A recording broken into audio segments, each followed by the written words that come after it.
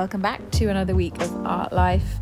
This week is going to be all about the medium of charcoal, its history and how its uses for artists help with the preliminary stages of painting, but also how charcoal is a medium in its own right. So charcoal is a lightweight black carbon residue made by a process called pyrolysis, or charcoal burning, where you heat the wood in a minimal oxygen environment, not burning it fast, but instead removing all the water and volatile elements of the wood, leaving it kind of condensed in a form where you can leave imprints of black and create early forms of mark making. When we see this in history, where there is an abundance of wood in the natural geography in ancient times, we'll see charcoal being made as a byproduct of cooking. So it's one of the first tools used to make artwork. Early recordings 28,000 years ago in cave paintings in the Nayu cave of France. You see this amazing ibex where the marks look so fresh it almost looks like they were painted yesterday. Also with the Apollo cave stones, I think this one's recorded 25,000 BC. You can just see early examples of modern transportable art, and again the gestures that they use are still so dark and vibrant. You can really capture this sign of what was important to the artist and the culture in this Paleolithic period. When I think about the history of charcoal, artists in the Renaissance is where I jump to first in my mind, where charcoal was refined in the revolution of artistic practice and culture that was happening at the time. So how the artist did this was by finely grinding the charcoal and then binding it with wax or gums to make sticks, crayons and pencils, which would have made it much easier for artists to get a finer detail with their charcoal drawings. A great example of this is Da Vinci's study of a woman's hands, where the gestural softness in the ochre shows a lightweight, expressive way of depicting the human form. It was a lot less wasteful and time-consuming to organise your thoughts before a painting with charcoal first. If we x-ray some of the great masters in classical paintings, like with some of Raphael's studies, you can see this in Raphael's cartoons, how often beautiful charcoal drawings are depicted underneath the final painting image. When I think about charcoal, I think about Florence when I was learning to be an artist, to be a student of art. And in Florence, they taught us that charcoal is where you should begin, with life drawing. Now, there's a huge history of life drawing with charcoal, and it's still a very strong practice today. There's still so many exquisite drawings, not just at the Florence Academy, but in history, of beautiful life studies and how charcoal captures light and shadow and form in a way which simplifies and takes the pressure away of painting with oil and colour. It just lets the artist focus on what's essential in the composition. I myself use Nitrim charcoal. It is the best in my opinion, and it comes in all sorts of densities. I use just an average 5B, which is quite soft but is handy for blending, and when you're using sandpaper to put it into a point, it doesn't feel like it disappears immediately in your hand. If you are interested in learning a little bit more about charcoal practice in your own artwork, I can recommend books like Drawing with Charcoal by Boucher, or even life drawing lessons from the great masters, of which there are many, many books, and I'll add a few links of these in the comments below if you are thinking about embarking on a journey with charcoal yourself. It's not until the 20th century that charcoal starts to gain a reputation in its own right.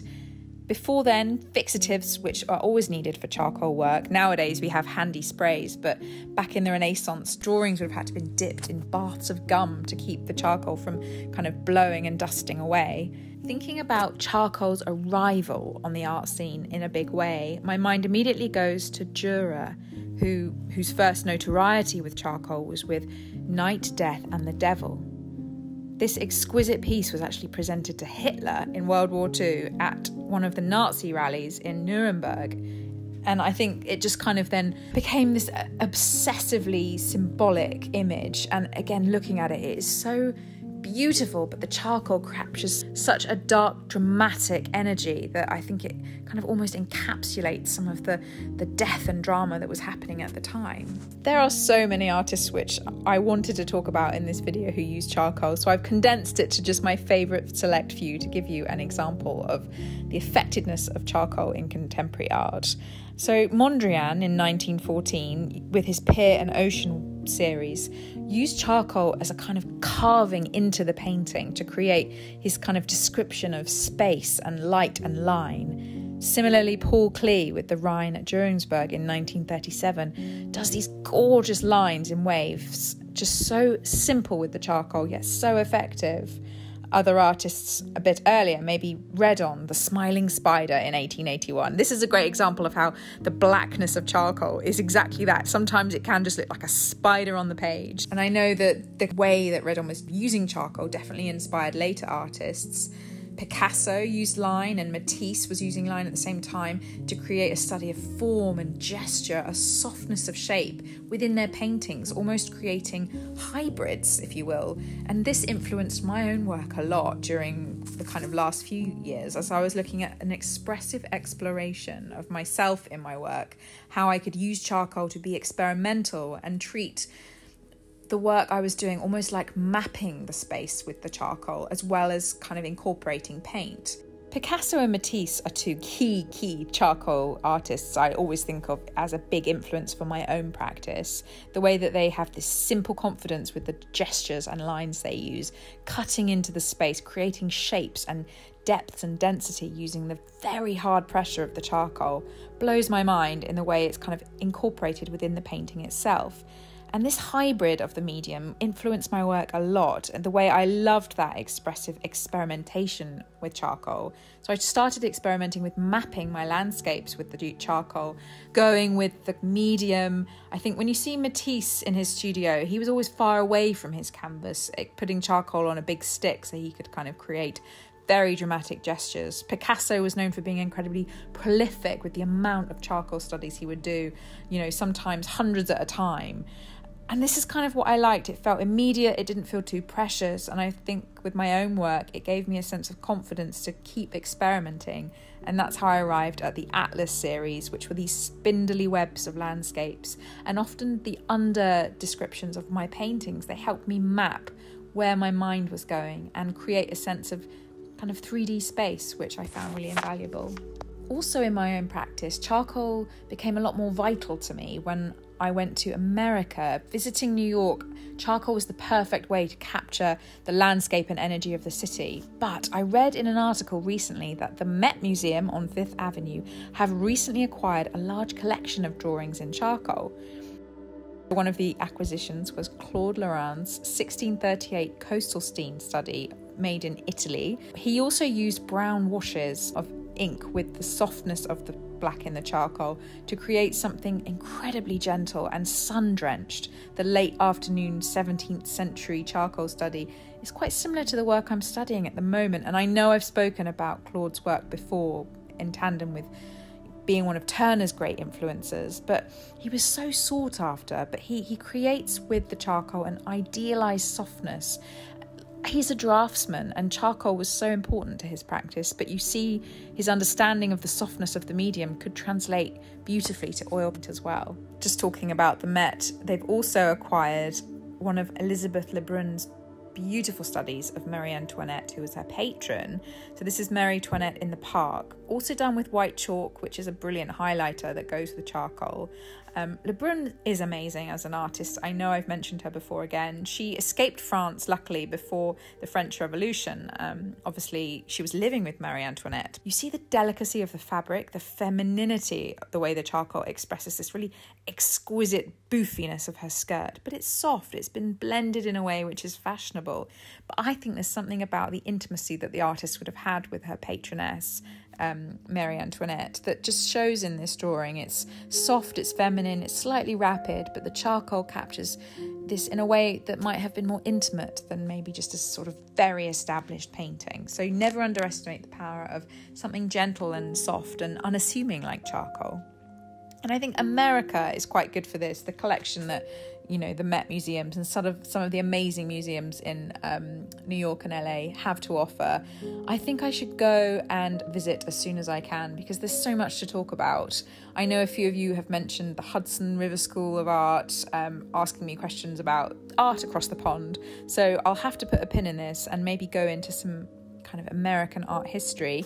We could start with the charcoal drawings of John Singer Sargent, who is my favourite American artist in history, who does these beautiful charcoal portraits, and Whistler as well. There's so much we could talk about, so let's put a pin in that for another time. I will link as well the Met and MoMA's demos on charcoal for any of you who are interested in the link below. So many artists use the versatility of charcoal in so many different ways and effects for their own practice, and I love this adaptability of the medium, particularly smudging it. There's nothing quite as satisfying as getting your hands incredibly dirty and covered in charcoal. It's more forgiving than ink and less harsh, I think. It has potency and a kind of softness and gentleness to it, which mirrors the way we paint with oil, which is, again, as you know, a very forgiving medium. Contemporary artists who I think are incredible and very skilled at using charcoal. Phoebe Hicks, who we have spoken about in the Portrait of a Portrait Artist, she is the maestro of using that beautiful, exquisite medium of charcoal to draw the most amazing portraits.